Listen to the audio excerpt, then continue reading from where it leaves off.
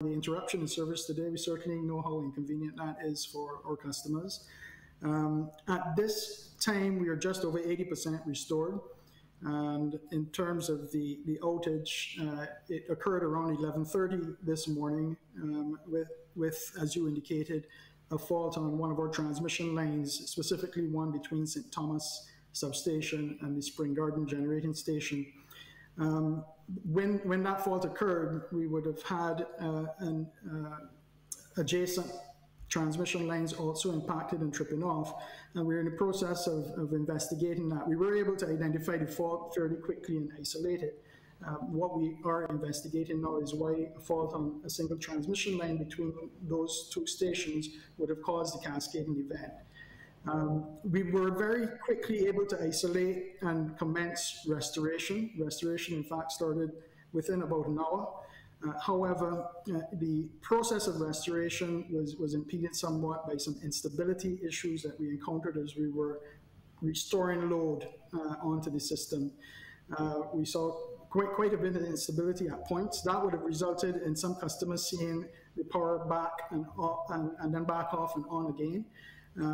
And it is something that we're investigating as well. We suspect it is related to the amount of renewable energy that we have, intermittent renewable energy that we have. That does create some challenges in terms of balancing the network.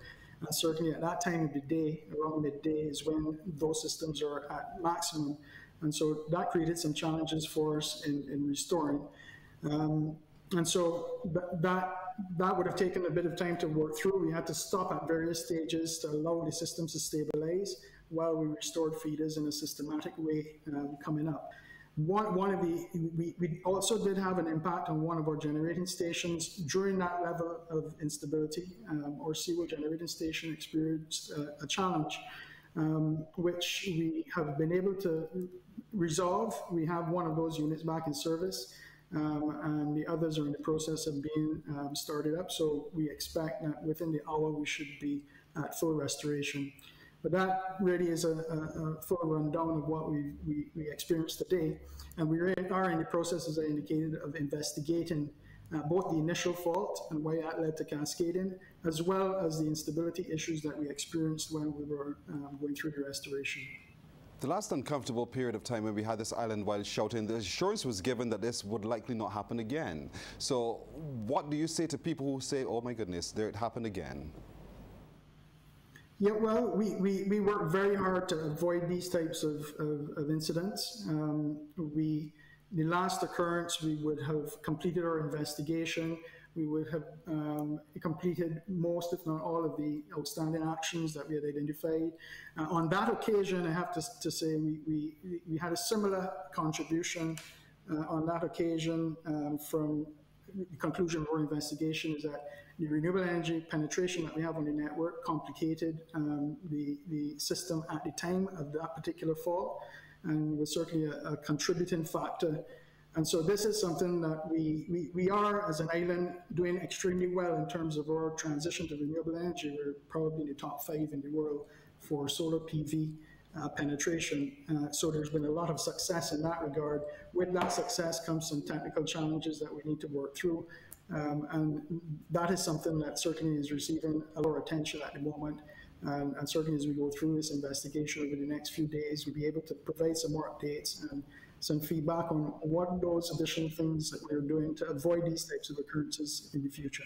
Naturally, people are also discussing the whole question of compensation. What can you say about that at this time? Well, from a compensation standpoint, persons can contact the company with any challenges or issues that they've encountered, as is always the case.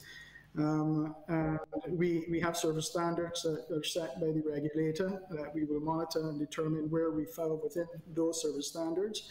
And we will follow what the regulations and service standards rules that are in place.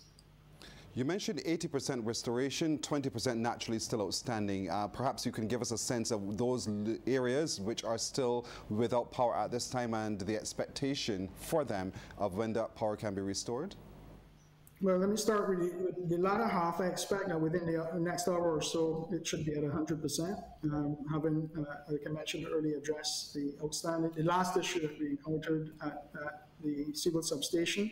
In terms of the specific areas that are still out, we may need to follow up after, maybe with a social media post. I can get Jackie to just check that specific information and share that subsequently. So, Mrs. Marshall-Clarke, we can check your social media. Could you give us a sense of what those are so that everyone watching tonight can know where to go to be updated as it unfolds? You certainly can follow us on our Facebook page. You can check our Instagram page. You can check our website. But we certainly will put the updates there for you, let you know what are the areas still without power and what time they would be expected to be on again. It's good to know that the Barbados Light and Power top brass are still on the job. We see you're still there in your office. Thank you so much for joining us this evening, for assuring us that most of us still have power and that power will be restored very shortly to all across the island. Thank you so much. Thank you so much, Pearson.